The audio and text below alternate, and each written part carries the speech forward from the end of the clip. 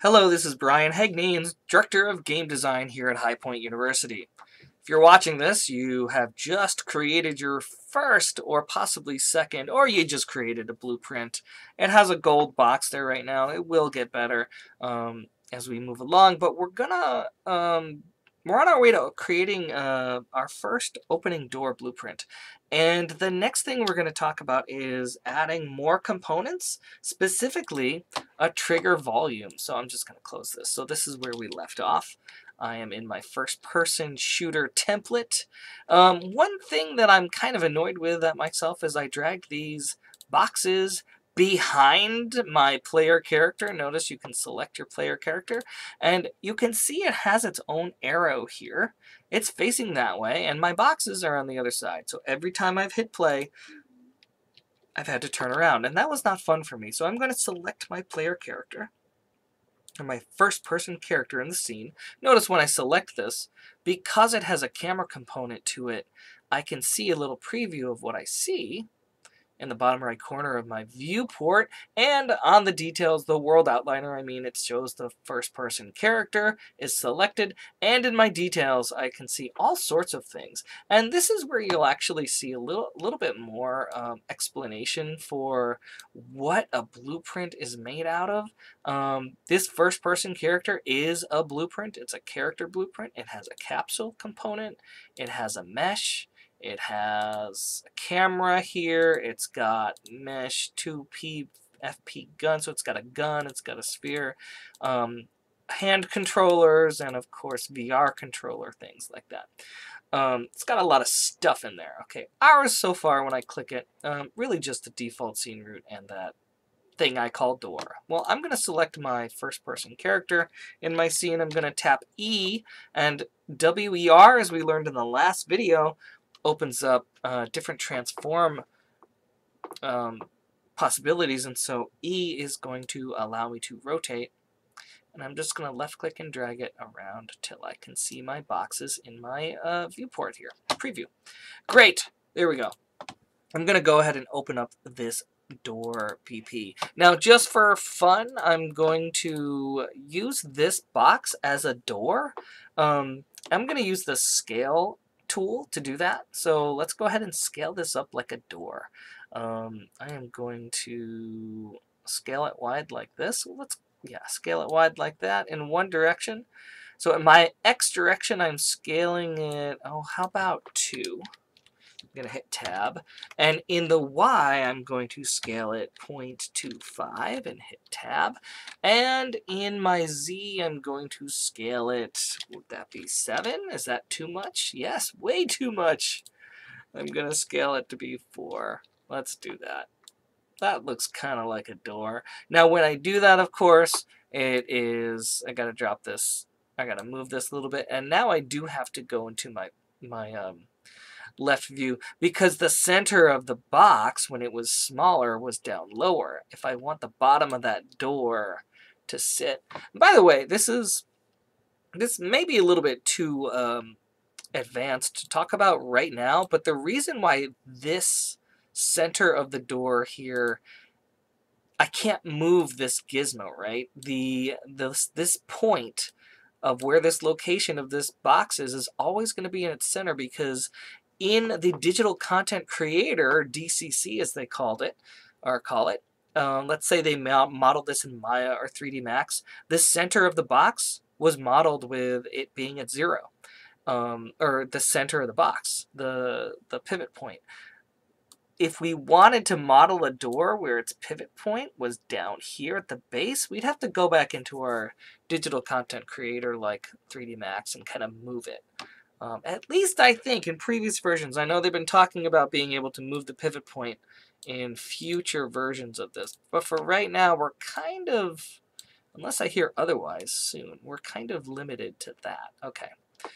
So I'm just going to do that. Is my front good? Yeah, my front is good. And back to perspective. There we go. I'm going to compile that and save that and assume that this is going to look good. Great. All right. Got some doors here. Yeah. All right, so the first thing I'm going to do is I am going to, I want to create a pivot point, because in games, right? In games, when you want a door to open, something has to trigger the door to know what to do. So let's go ahead and look at that. It's one of the first things I learned in this engine, and maybe it's one of the first things you learned. So I am going to select this default scene root here, and I'm going to click Add Component, and I'm going to scroll down to, oops, I just saw it, Box Collision. And I'm going to click it, Box Collision. And it says box here, not to be confused with any kind of box. I am going to name this, whoops, Collision. There we go. Now, this collision is just a box, right? And we can move this around in our scene just like anything else. And I'm going to make it, I want this collision to kind of sit, you know, if we want this to be a Star Trek kind of door where we approach it from the front or the back, it will allow us, it will sense us. So I want to make this wide enough. So I'm going to kind of scoot back here so you can see what happens. I want this box to be on both sides of the doors. So I'm going to go over to not scale this time, but shape. Because unlike the static mesh that was the door, right? This is a collision box that Unreal Engine generates inside the engine, and so we actually have the ability to change its X, Y, and Z shape as opposed to its scale of its shape. Okay, so by the way, these arrows, red, green, and blue, stand for RGB, also correspond with X, Y, Z. So when you want to know what the X value is, look for the red arrow. That's the direction of X. That's how I remember it anyway. X, Y, Z, RGB, red, green, blue. So X here under extent, box extent, under shape, I'm going to left click and drag it outward. I want that box to be a little bit wider than the door as well, just so that in case we're a little bit over to the left or the right, it will still pick us up. Just got to select that back again. So I've got about 120 units. Box extent X. Another thing to note while I'm moving the Y value is that these units are centimeters. So get used to metric, folks. Oh, what was this? 150? Yeah, 150. 150 in the Y direction, and of course I'm not sure how big this is going to be. Maybe that's what I need. The box doesn't really need to be that big as long as my character touches it, you know? I obviously don't need it to be that tall unless I have a flying character. But does it really matter? No, not really. I am going to set this down a little bit. All right. And once we compile that and save it, now we can kind of see every single one of those has an overlapped box, right? Now here's where the functionality comes in. With this collision selected, scroll down here on your details. This is just one of the many ways to do this. So with the collision detected, scroll down on your details window, drag this out a little bit so you can read this there. This one plus button, look at all these beautiful green plus buttons. These are events that you can just say, hey, happen. Okay, so one of these events that we're going to use a lot is on component begin overlap. And you will get to know and love and care for this event. What this means is when this component, the collision box, begins to be overlapped by something, an event is going to happen. So let's go ahead and click that button, the plus button. It's going to jump over to the event graph. It looks like something weird happened. Just note you can always go back to your viewport by clicking that tab. Nothing bad happened. It just, when we clicked the event graph, it said on component, it added this red event. Right? There are some other red events that we're not going to necessarily use just yet. We'll get to them later. For right now, we're going to notice on component begin overlap. And the first thing we want to do, just to blow your minds a little bit, is drag, okay, check out the architecture of this box, right? It's got the name of this event. All of these events, or all of these nodes are going to be color-coded. Red nodes are events. This event is when this box is overlapped. And what we have are the overlapped component, the actor that overlapped the component, the other component name, We've got an index from sweep, and these are all a couple other things that we can use in the future. We're not going to get into these. What I really want to point out is this white. I wish it was a triangle. It is an exec. Okay, what do you call? I'm realizing now as I'm having to say it, I don't know what I call it. But this is what executes. This is where the script fires. So we're going to drag out from the white. It's actually a pentagon, but we'll call it a white execute node. And what are we going to do? We're going to let go. And when you let go, I want to point out, there is like billions of things you can do. You could click on add component AI, add AI perception component. Now I can tell you, I have never added this component in my life. So, and my point here that I want to just mention, I'm going to just select it and delete it now. I want to mention, when you let go, this is like almost every single possibility you could ever do. You could set a linear color, and you could set a linear color to like this color, right?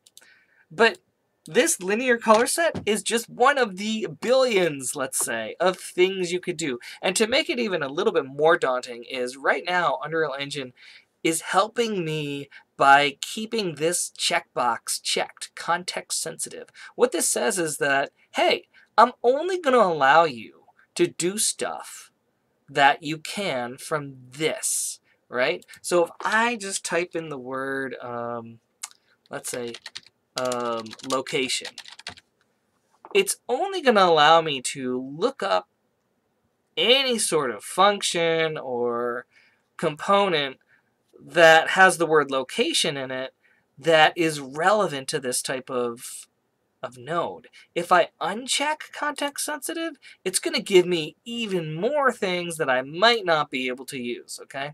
So just note that's what this button is for. It's to kind of narrow your search for what you're searching for. I can assure you I am going to forget what the function is going to be when I learn from professionals at Epic Games who work on the engine every day of their lives. They do the same thing. They kind of forget, oh, wait, what is that? Set location, what? Because things change and whatnot. And there's millions. There are millions of things you could do. All right, so I'm going to leave context sensitive on. What I'm going to do is I'm going to just type up the word print. And I am going to find print string. Now, if the print string right there, you see how it's grayed, it's highlighted, I can just hit return and it'll print the string. Don't worry, this little yellow-black line is saying development only. We're not going to use this if we actually ship the game. I'm going to type out the string.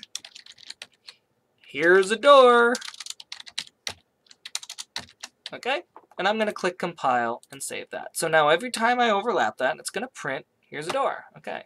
I'm going to close this, and I'm going to play my game.